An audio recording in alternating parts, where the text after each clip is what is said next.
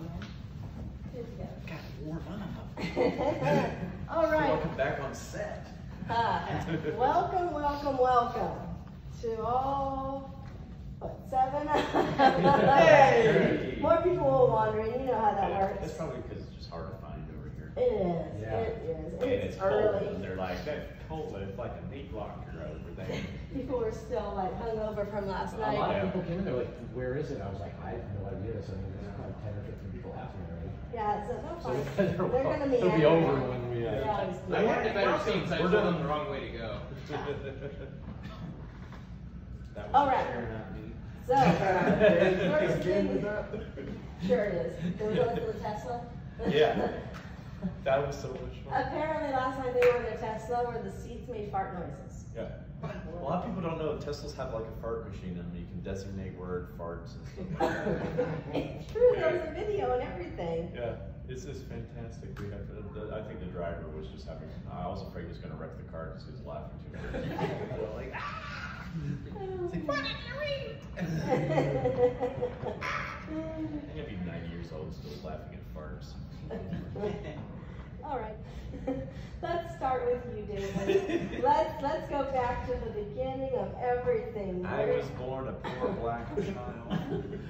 It's one of my favorite movies. I love that movie. I love that movie. For those who know, it's The Jerk. Yes. Steve Martin's best. Yes, for sure. Let's talk about your acting journey. How did you get involved in this craft that you are so good at? Stop it. I was, oddly enough, did church theater starting out. My parents used to do a lot of that, so like my mom always directed the shows, my dad was in a lot of them, and so that kind of got me in, and also the church choir. So yeah, I was doing shows about Jesus.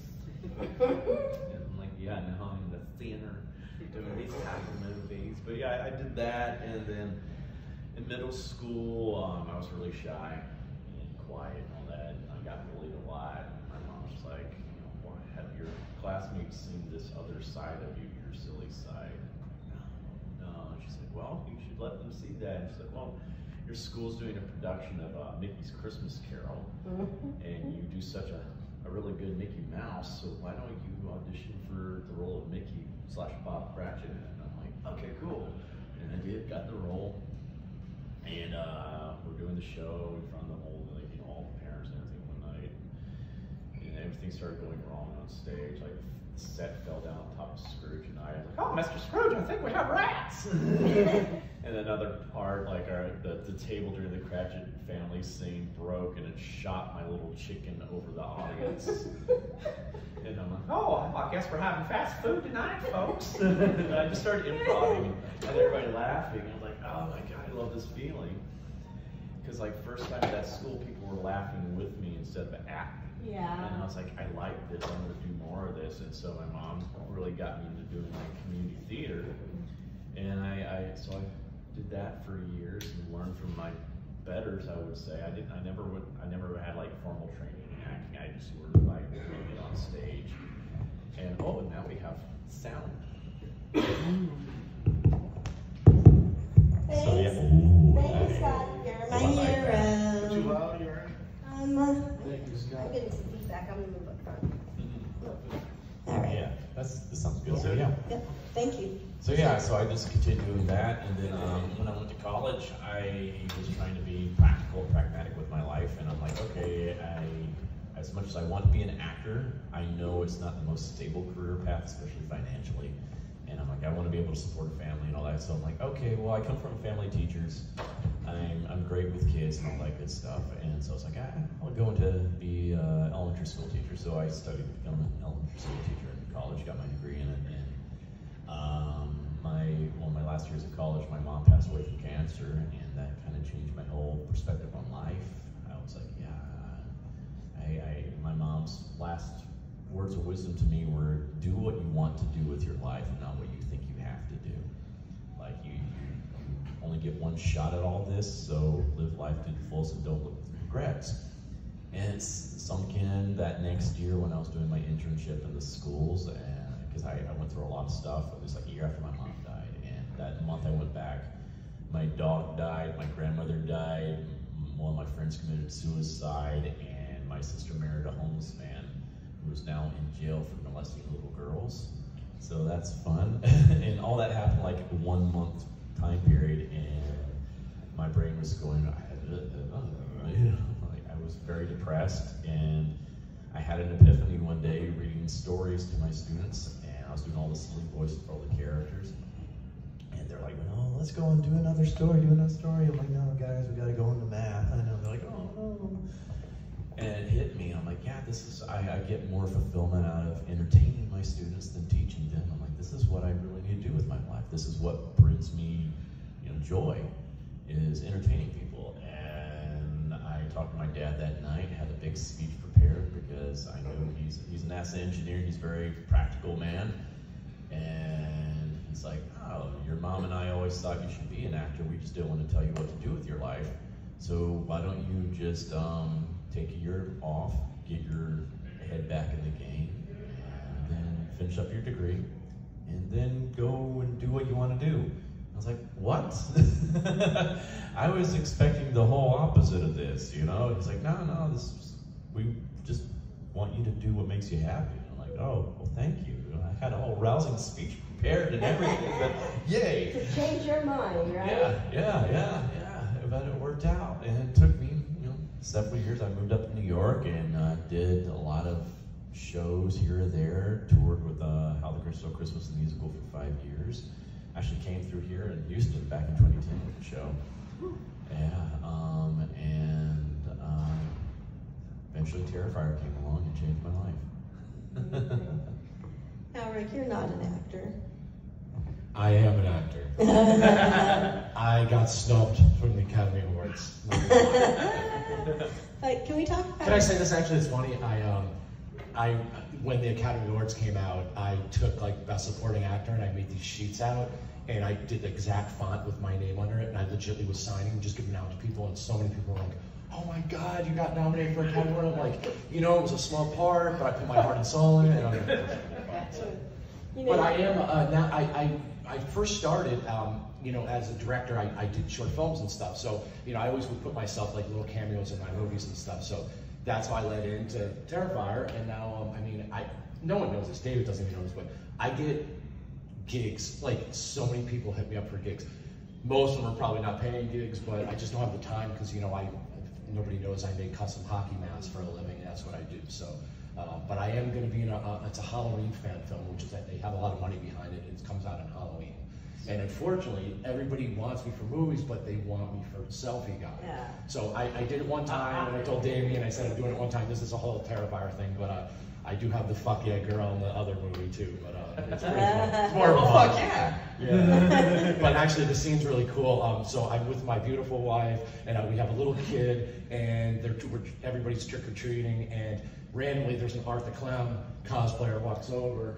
And me and her go over excited to get the picture with Art, and as we turn around we see our kid standing there, and I walked over to grab him, and it's Michael Myers just like staring down at the kid, and we're like, oh, cool cosplay. So it's a pretty cool scene. So fuck no. Yeah. So how did you get involved in acting arts? Like, what was it a grade school thing that you really loved? Straight. I'm wearing a basketball jersey. I was a jock my whole life. I played semi-pro baseball. I played poker for a living, so I have but I did want to do some movies. So I wanted to direct some movies. I wanted to be the next Tarantino, like everyone.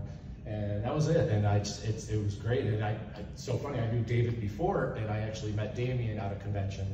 And that was it. And we became buddies after a night of some fireballs. And I think he was like, dude, you gotta be in my movie. And I was like, hell yeah, that was it. And you're like, fuck yeah. Legend, the Selfie Guy Legend moved on. So. Oh my God.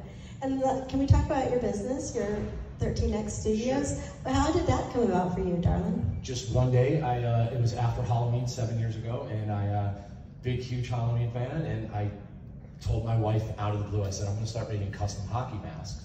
And she's like, okay. And my goal, I said, if I can sell a dozen in the next 3 months, I'm on to something. And I sold 100. And then at the end of the year, I said my goal for the first year, I said my goal was to sell 100 masks, and I think I was at 3,000. And then how my life completely changed was I did a Jay and Silent Bob mask, and someone took a picture of it and sent it to Kevin Smith, and Kevin's brother called me the next day and said, we got an exclusive deal for you if you're down. So I've been in business with Kevin for 6 years. So it's, I make Jay and Silent Bob masks, and actually I'm gonna see Kevin and Jay next weekend at Spookala, Florida. So I'm looking forward, so yeah. Yeah. Do we have any audience questions at the moment? Was there any, like, did you study any mimes or clowns to bring the character to life? No, I really, I'm just kidding, I'm just kidding. Go ahead, I'm just kidding. Yeah, I think I tore my rotator cuff. I'm not joking, I tore my rotator cuff. Everyone's mocking me. I think it's because I do so many selfies. I'm like, I'm not joking. I can't even put my shirt on in time. I just sports injury out there. It wasn't, it should have been this arm, you know, but that's a joke. That's a masturbating joke, that's a joke. No, that's just the hairy one. Uh-oh. But no, I was never actually professionally trained in mime or anything. I know that's a rumor that's out there. I'm like, no. I have more respect for myself. No, I'm kidding. Oh, shots fired to the miming community. Oh, you know, you will never hear him anyway. So.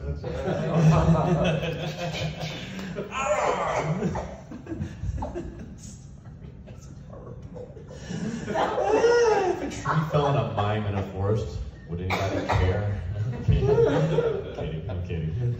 But no, but I learned from like watching like the great silent comedians. I was given a great education in, you know, physical comedy growing up. I was watching the old black and white, you know, comedies like Marx Brothers, Laurel and Hardy, Chaplin, Buster Keaton, all that. But my aunt, when I was a teenager, she gifted me a box set of Mr. Bean videos.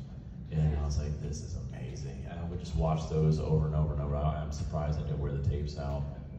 Because I just found that like that brand of comedy to be so fascinating. It's that very silent, mischievous type of character. And I always wanted to play a character like that.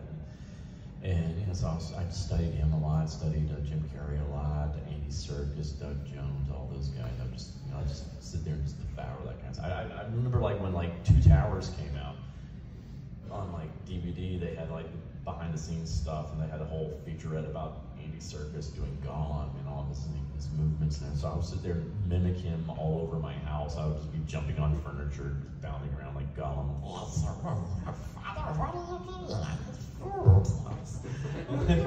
I said, what is wrong with you? Maybe you should go back into teaching.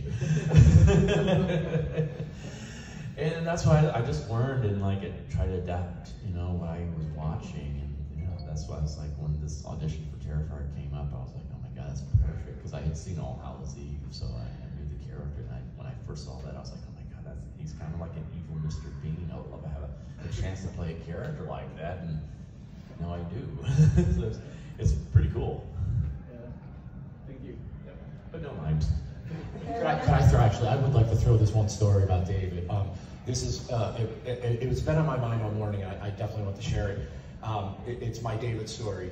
Absolutely fantastic. So, as he said, you know, he lost his mom. I lost my dad 2 years ago. Still, this morning I was crying. It's the worst thing in the world to have a death.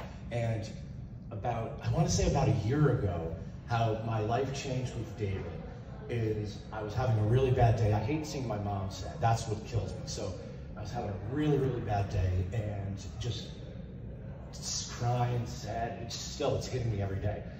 And then out of the blue, something happened online that I saw, and it hit me. And later on, I had tears when my wife walked in the door, and she's like, oh, she knew I was really having a bad day. And she went over and she's like, I'm so sorry. And she's like, you know, your dad's looking down on you. And I said, it's not my dad, it's David.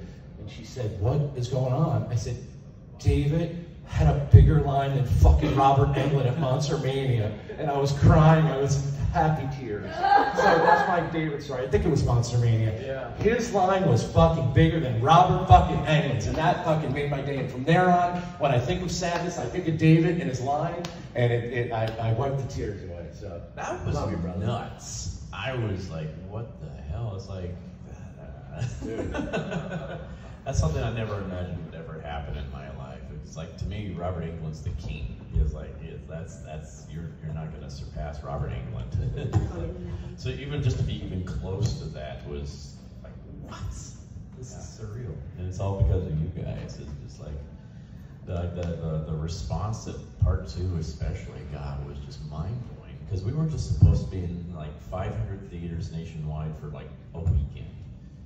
And it just kept snowballing like crazy. It was like, I remember because it was the first night, because the Fuzz guys, Damien and some of us went out on Staten Island. We snuck into one of the theaters there on opening night without people knowing we were there, because we just wanted to actually see a real reaction from an audience.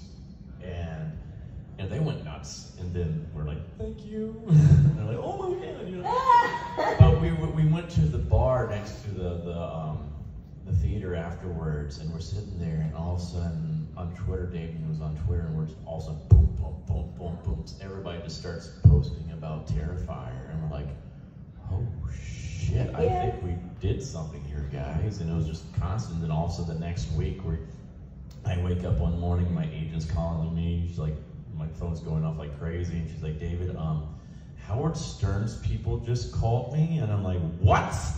They're like, yeah, they want to know if you can go on John Lieberman's show and stuff like that. He's a huge fan. He wants to interview. And I'm like, whoa, yeah. And then it just, you know, like they were talking about us on like The Talk, you know, like Jerry O'Connell and Rebecca Romaine. Like they were going on and on and on about Terrifier, and it just because of that, it just kept snowballing. Like then Stephen King tweets about us.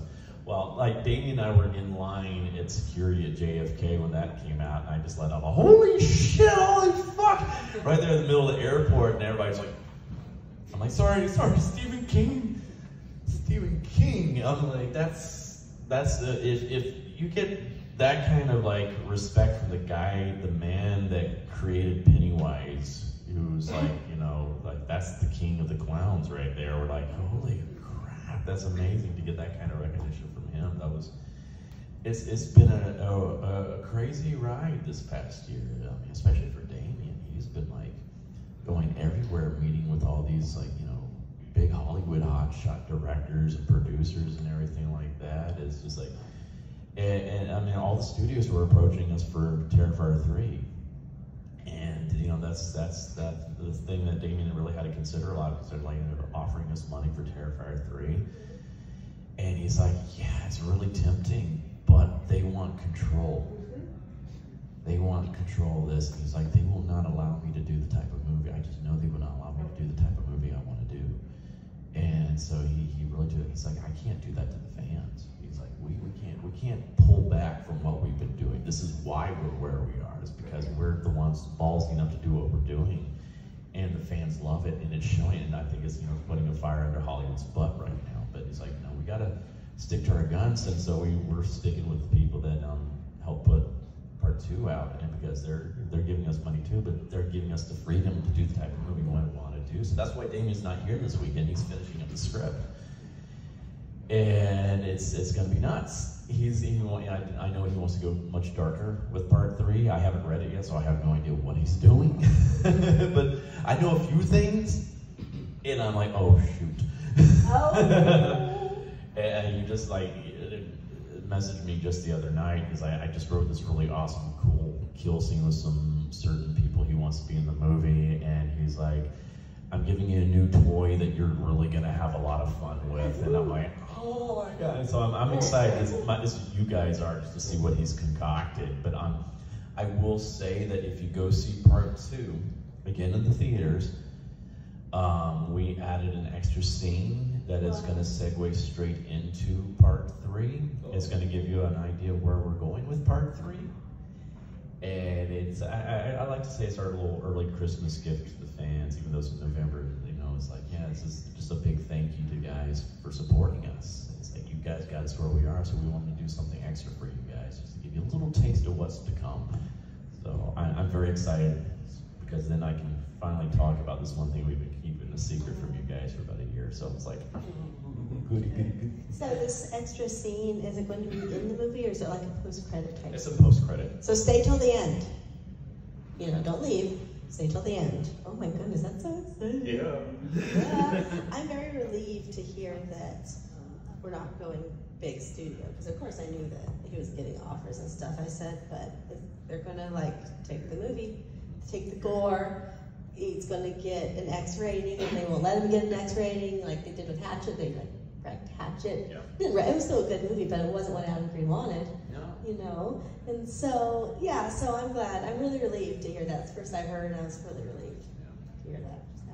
Yeah, I'm just hoping we're encouraging more, you know, directors and writers out there to keep experimenting and pushing the envelope of the genre, because I think that's what's been lacking in Hollywood is originality. They're all trying to, it's the studio system. They're willing to put all that money into a movie, but they don't want to take the risks. So they play it safe and just keep recycling the same thing over and over and over and over and over because it's safe.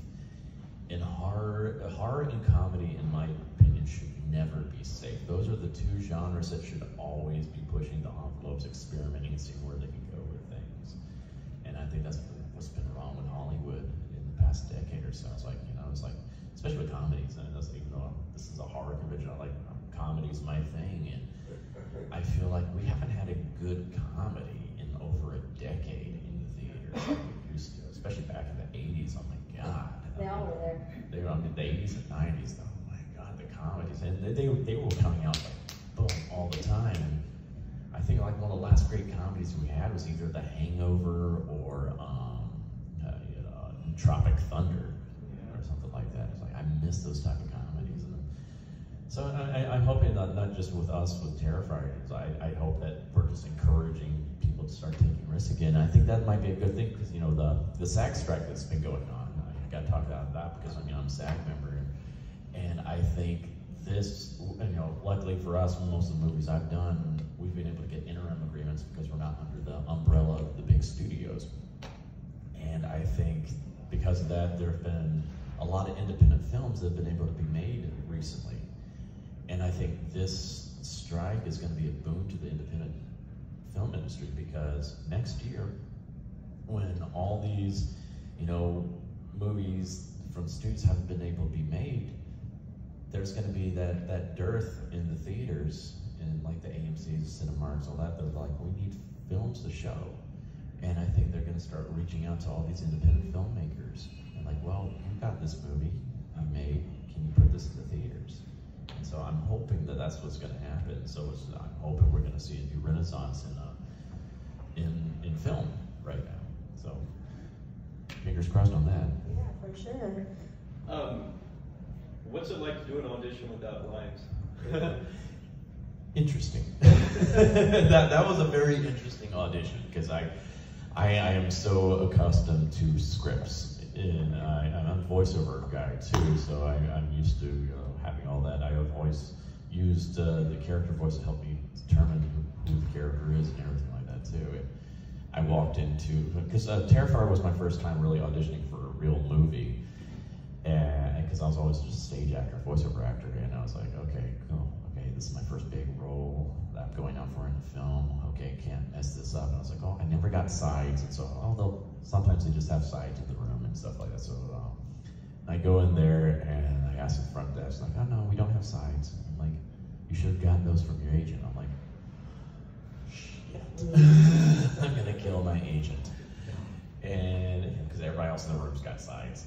And they call me in the room and I'm so nervous. I'm like, I'm so sorry, I never got any sides.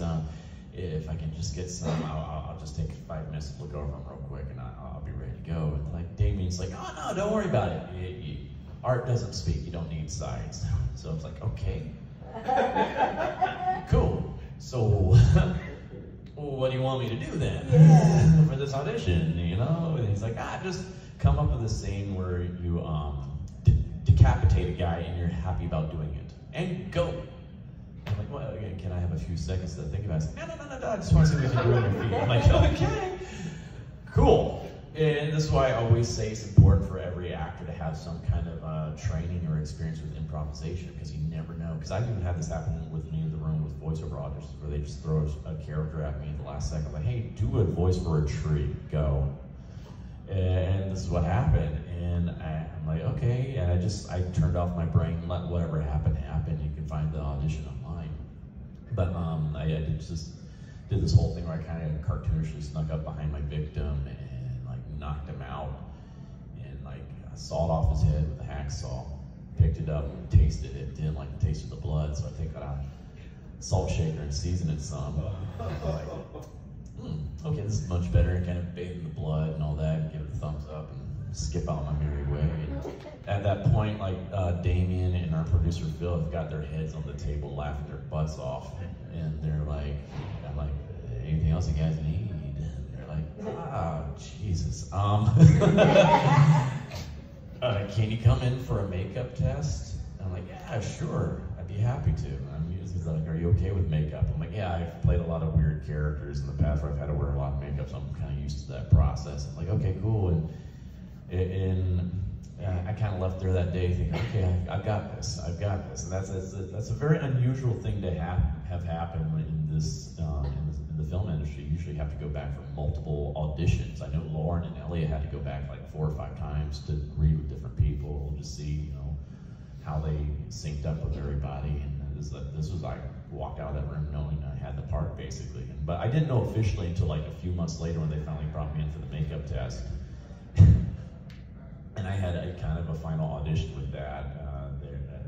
They're like, okay, here's your final audition. This is gonna make us know that you're definitely right for the part. We just ordered pizza. Here comes the pizza guy. Answered the door is Art. A legitimate pizza guy? Yes. And it's in the middle of the daytime in Staten Island, and I'm like, okay, this is gonna be fun. And I just opened the door, and I was like, and I just go, with the money. And this guy just like, oh, hell no. No, sir. What the fuck is this? And I'm just like, he just hands me, he's like, okay, what is going on? And I'm just like, and I just slammed the door right in his face. They're like, you got the role. And then I also went outside, just walked around, and it was like a house that Phil had out there that he was renovating, and so the neighbors were out there, the kids were playing in the yard, they see me walk outside, and they're like, ah! I think the one mom got really pissed off at Phil. Like, what the fuck are you doing? What is this? Are you trying to scare my kids? I was like, this is great. I was like, we were on to something. And that's like, I think one of those times when we really knew we were on to something, where the way I looked in just broad daylight in suburbia was enough to really freak people out like that. So I was like, okay, we got something here. So Rick, I would think now that you are Mr. Famous, you must have a lot of selfie guy haters. Is that true? So, yeah, I didn't know where I wanted to go with this. I kind of told her the story the other day, and I was like, I don't know if I should talk about it, but... He didn't tell me the story. He said he had a story. I know nothing. I think it's going to be it's just too rough. But no, it's all good. It's all good. No. Listen, but this is what it's regarding a pre-Terrifier hater about a Kevin Smith mask I made. It's really not. It's very funny, but it's kind of dirty. But I know it's real. I mean, is anybody so? Everyone here has seen Terrifier, right? I mean, could I say? Could I say bang? Sorry. Would you rather have me say bang or fuck? Does it matter? Is anybody gonna get offended? Fuck! All right. Yeah. So real quick, I made a Kevin Smith. Wow, that's a sign from God. I made a Kevin Smith mask. Kevin Smith posted online and said like, hey, buy this Silent Bob mask. And one of the comments someone wrote, they put this is dumb.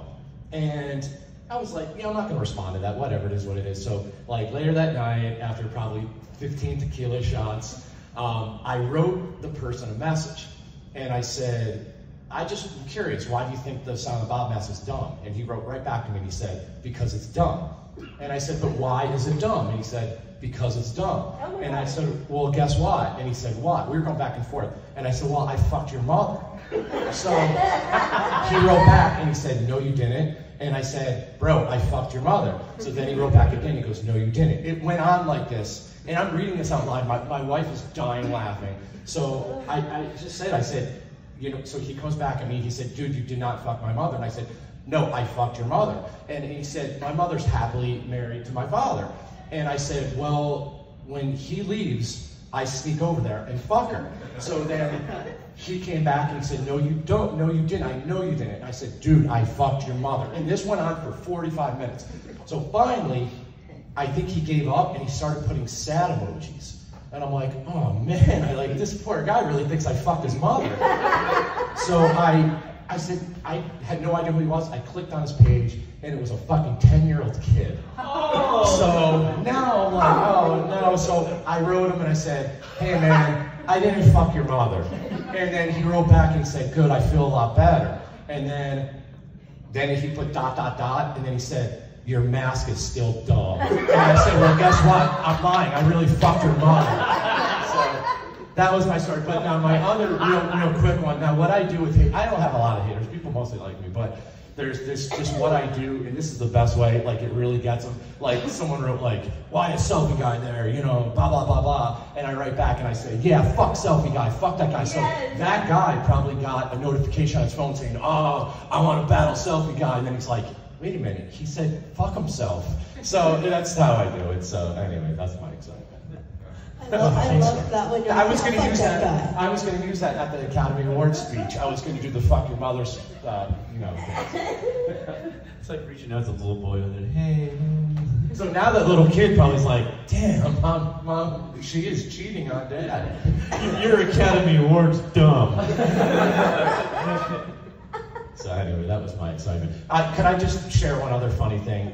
So 1 year ago, I was in Austin for the for the premiere of Terrifier 2. David was at the first one. I went to the second one. So 1 year from, I think, today.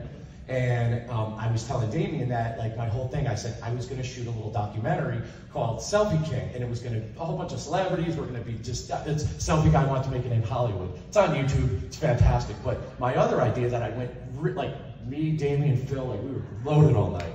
And we started, I said, this was my other idea. Instead of doing that, I was going to do a short film. But then Damien's like, go with the documentary. I think it'll, you know, it'll be pretty cool. So anyway, and David, David's the best. He's in the end of it, and it's like, he's like, I can't believe you did a movie and I wasn't in it. You know, fuck you. It was great. Anyway, he steals it. And then Billy Pond did another one. These guys they're crazy. Everyone likes Billy Pond out there. Yeah. Has anyone seen the Selfie King movie? Anybody watch it? Nobody watch it? Well, you got to. It's really fun. It's really funny. So just go to YouTube. It's like 45 minutes. It's really funny. It's 45 minutes of him jerking off to himself really, but Hey, you guys got to give me props, man. Listen, I went in the movie. Damien just said, hey, do you want to be in the movie? I said, yes. Then he said, I'm going to be in a Halloween scene. No idea what was going on. And then I was like, make the best of it. So I got permission from Kevin Smith to do the movies. And then look where I'm at. I'm sitting with fucking David right now. Like, gotta give me props, man. I mean, I unfortunately started like, you know, I opened the floodgates for others, you know. But I will say this thing. This is about David, and everybody knows I want David to do his thing. But one thing I do want to say is that, like, you know, I have my business. That's how I make my money. But I used to charge $10 for autographs, and I said it's kind of my ode to Sid Haig because that's what he charged. And in Atlanta, Days of the Dead, I signed 245 items. And in Indy, I signed 165 items for $10 each. So it was extra money in my pocket. I say it's beer money. But I was going to Mad Monster a couple weeks ago, and I started thinking, like, how, like, what Terrifier fans mean to me, and the stories, and, you know, it's crazy, you know.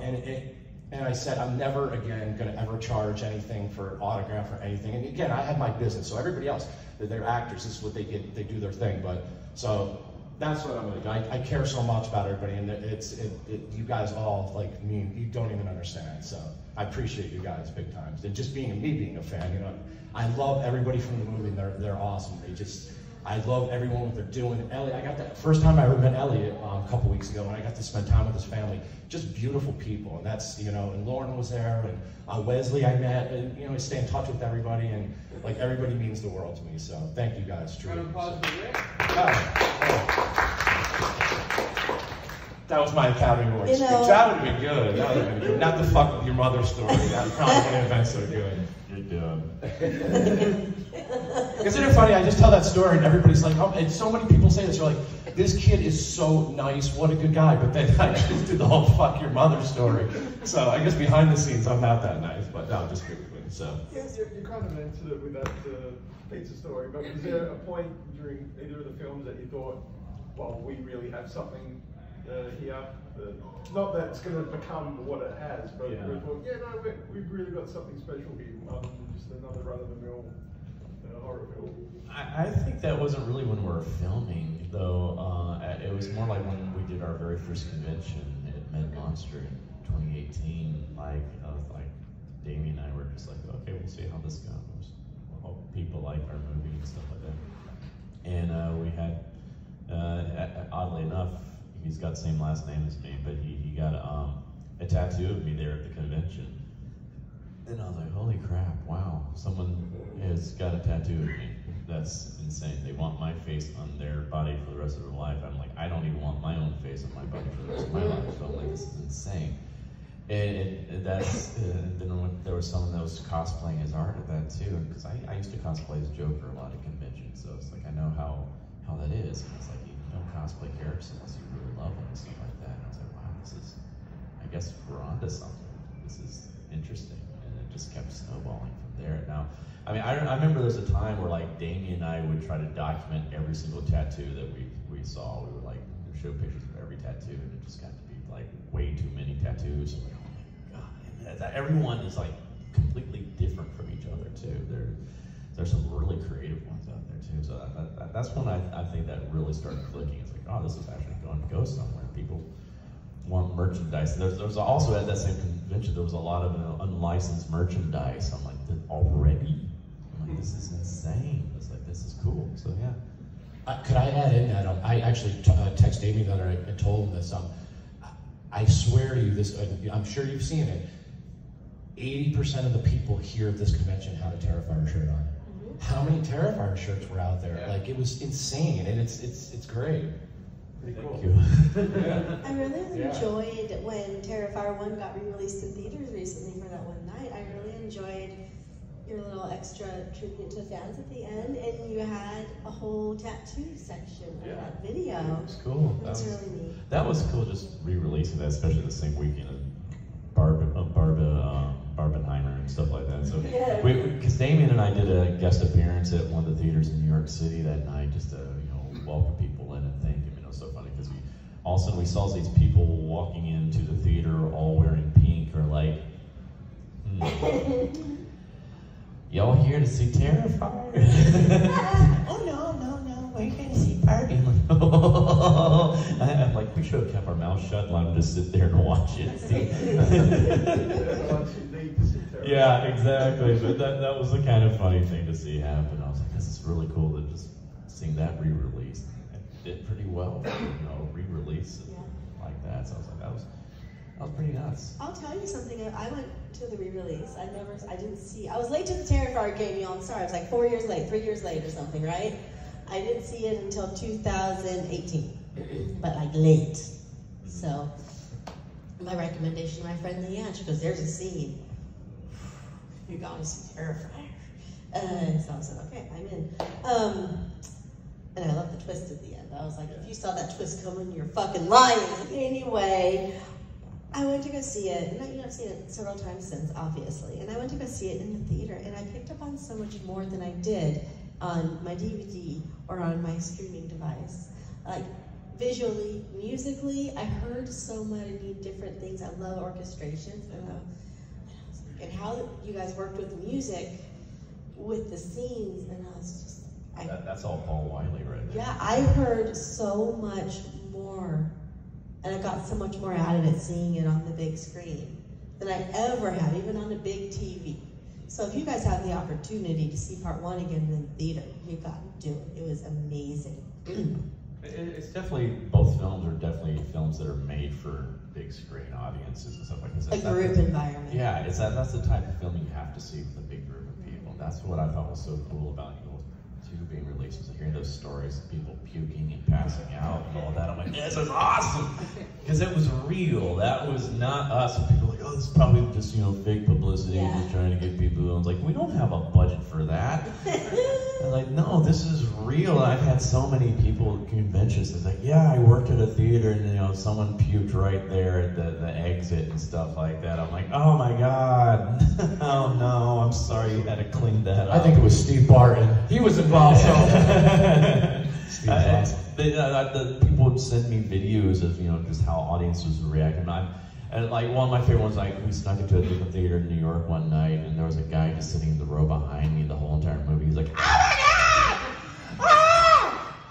And I was like, and I was dying the whole time. I had to turn around to him after the movie. I was like, dude, you just made my week. This was your reactions. He was like, you just thought I was just some random guy, and the behind the scenes stuff started up, and it was me on the screen. It's like, oh shit, you're him. I'm like, yeah. Thank you. Thank you. Your reactions were exactly what I was wanting this whole entire time. Especially one of my favorite reactions in the whole movie, and I was always waiting for it. It was like the scene with the stab to the pecker, because you would hear every single guy in that theater just go, oh! I'm just waiting for it. It's just like 3, 2, 1, oh! I'm like, yes, yes, yes. That's just satisfying. What were the reactions to the alley scene? Oh God, people! That was a fun one too. Yeah. There's like, I remember that guy behind me was like, "Oh my God, she's still alive! Oh my God, how? Oh my God, he's bringing salt in! He's bringing salt! He's a salty bastard!" This guy was hysterical. I was like, he's like, "Oh my, is that bleach? Oh, oh, oh!" I was like, this is bad. This is what I was wanting. This is what I was wanting. And I remember also when we did the screening in Austin for the premiere, Sarah, that plays Barbara in the movie, she had not seen especially when she had not seen the alley kill. And she just, after that's all that's done with, she just turns to Damien in the middle of the theater and goes, "What the hell is wrong with you?" And of course the audience just loses their minds on that. It's like, especially when it comes from, Barb, it was just like, this is great. This is just great. I love it. No. I made the theater laugh when I saw the salty scene because unintentionally I was into it as a friend, forgot I was not at home. And when you come in with the bleach, I'm like, oh, that's just rude. Yeah. Everyone laughed. I'm like, oh. Oops. It was just, that was fun. That was like one of those things where Damien and I were just bouncing ideas off each other. I think he wanted me to do bleach or something. I can't remember what else, but I came up with the whole salt idea. I was like, yeah, because I was like, it was also a nod to my audition. Yes. And I was like, yeah, this would be kind of fun. You literally pour salt in the wound, and that's an idiom out there. It's like, why don't we actually do that? Yeah. Like, let's do that. You're our new Salt Bae. Yeah, I even did that at one point. I did so many different takes with the salt, and I was like, that's the thing. Damien lets me play around so much on these sets. So he's got so much bonus footage he could probably release one day, especially with the costume shop scene. I was like a kid in a candy store that night. That was kind of our homage to like Pee-wee's Big Adventure as well. And I went down that whole entire rack of glasses and was doing some different things with each pair of glasses. And I don't know how we got through that night because we're all giggling so much. It was so much fun. I love those kind of scenes where he's like, just play. He's like that scene with the dinner scene with Barbara. He's like, I just want you to bring in mashed potatoes and somehow put them in her face. You come up with the rest. And I just kind of went in there and just came up a whole routine of serving dinner to him and doing all this kind of stuff. And he's just like, that's great.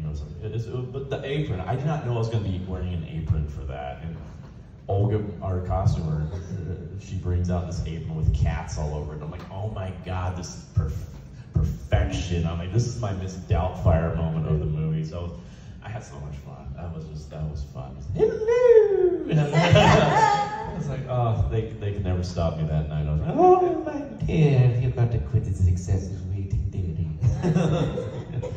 It's so crazy how the glasses thing took off too. Oh, I know. Oh my God. And thank you, by the way, you guys can go to my booth. I have Art the Clown mask with the glasses on. I think those people that made those glasses are probably so happy now. Like, you guys have kept us afloat. personally like the hand glasses. Yeah. I think those are funnier. Those are my favorite ones. Yeah. I want the hand ones. I think they're funnier, but they're also just an homage to the first one where I'm doing the whole freezing thing there with the blood all over my hand. So I was like, oh, this is great. Yeah. I also had a whoopee cushion in it, but that didn't make it in there. I was doing little fart sounds with the whoopee. I also made a mask you were going to use. Do you remember that? Yes, yeah. I was gonna. Dave was like, no, we don't have time. And I was gonna like the trick or treating scene. I was gonna do a whole thing where I was wearing the Art Clown hockey mask over my actual face, and I was gonna put my knees in my shoes so I looked like a kid that was trick or treating. But he's like, oh, we don't have time. It could have been in the special features. I know, but you know, Damien. The special features one, the new one that's coming out, oh my God, October 10th. They went around for Days of the Dead Atlanta and they were doing videos with everybody, and they were like, one of the questions they said to me, they're like, how do you feel about the fans? And I was like, oh no. Legitimately tears, and I'm like, oh, that'll probably never make a thing. And then one of my homies said, hey, by the way, all your scenes are in the special features coming out October 10th. And I'm like, oh, I'm going to get ripped apart for this one. I have to say it was fun because we had a lot of fans that were involved in the filming of the movie. I mean, like, first of all, you're saying that the Halloween party scene, we had a lot of fans and extras there that night. That was like 3 nights y'all filmed that? 4 or 5, yeah.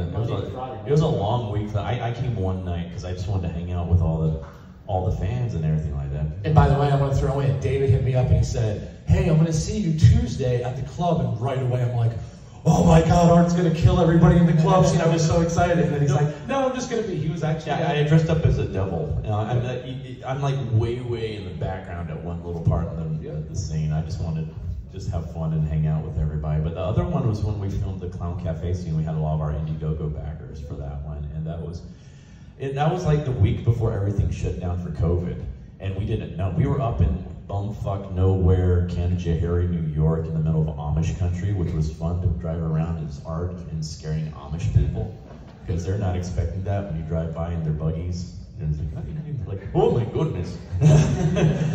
But we had all all these Indiegogo backers there that week, and it brought a new energy to the set because I think we were all kind of dreading doing that scene because it was so complex. There were so many moving parts, so many stunts that were having lighting people on fire, people, all that kind of just craziness. We're like, oh God, this is gonna be so complicated. That whole week just went so well. We had so much fun. We were just partying every single night after filming, and it was so exciting seeing how excited that the fans were to be on set. That just added a new energy to everything, and it was great. And we had no idea the world was going to go to mass chaos just a day or two later.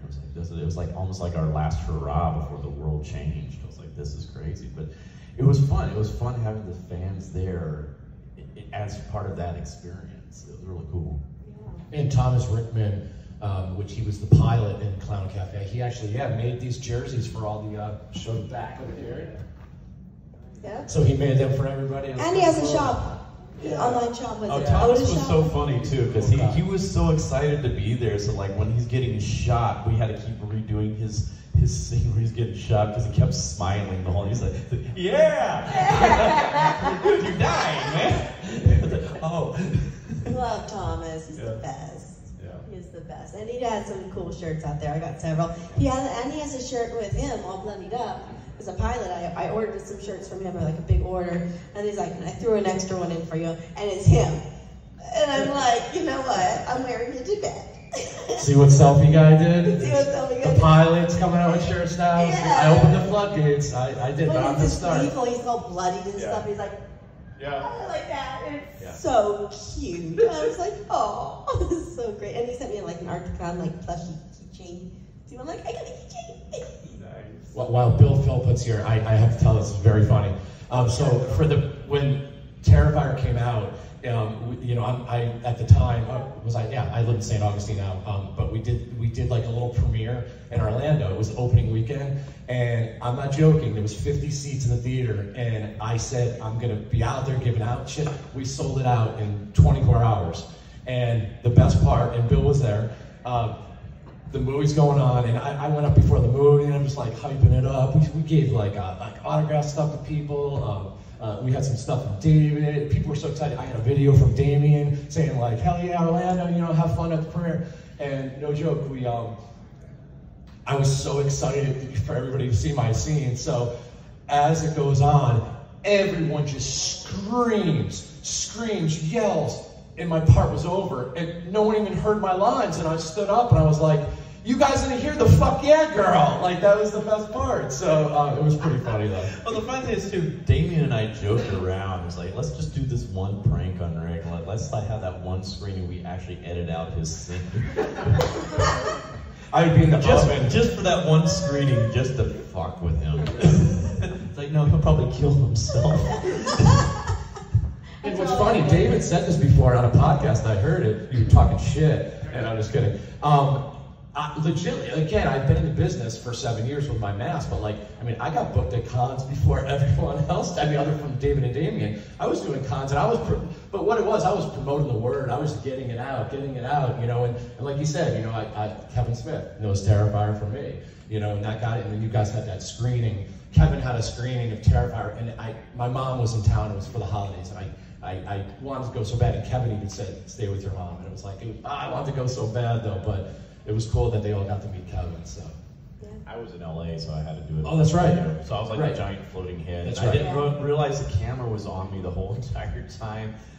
Like, because it was like me, Catherine, and Jenna had to do it by Zoom or something like that. So we had because what we could see on it did not show us on the screen above them, and so we had no idea we were on camera. So Catherine and Jenna and I are just like making faces at each other during the whole thing, you know, just like going, oh god, there goes Damien again about his life story.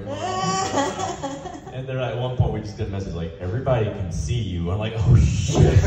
Yeah, David was kind of like this, like falling asleep. Hey, Kevin could talk too, man. I mean, that went on for like 2 hours, you know, after. So, but you were for the Grinch for the premiere. Yeah, I was there in LA for the premiere of the Mean One, which is coming out Mean One, yeah, on both streaming and DVD. So excited for my DVD. Yeah. So excited because I'm about to get my physical meeting. All right, guys, that's about all the time we have, but I do have one more rapid question for Rick.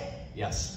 Can we get a selfie? Yes. Let's do it. Everybody, come in the back. If you want to be in, come up front. Let's get in. Let's crowd in.